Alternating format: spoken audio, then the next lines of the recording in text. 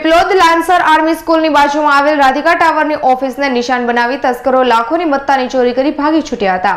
ઉમરા police પાસેથી મળતી માહિતી મુજબ પીપલોદ ખાતે આવેલ સાગર એપાર્ટમેન્ટમાં રહેતા હેતલ કાંટાવાલાએ નોંધાવેલી ફરિયાદમાં જણાવ્યું હતું કે તેઓ પીપલોદ લાન્સર્સ આર્મી સ્કૂલની બાજુમાં આવેલ રાધિકા ટાવર ઓફિસ ધરાવે છે અને તેઓની ઓફિસને નિશાન બનાવી તસ્કરો ઓફિસમાંથી ચાંદીના સિક્કા તથા અન્ય મત્તા મળી 1 લાખની મત્તાની ચોરી કરી ભાગી છૂટ્યા હતા।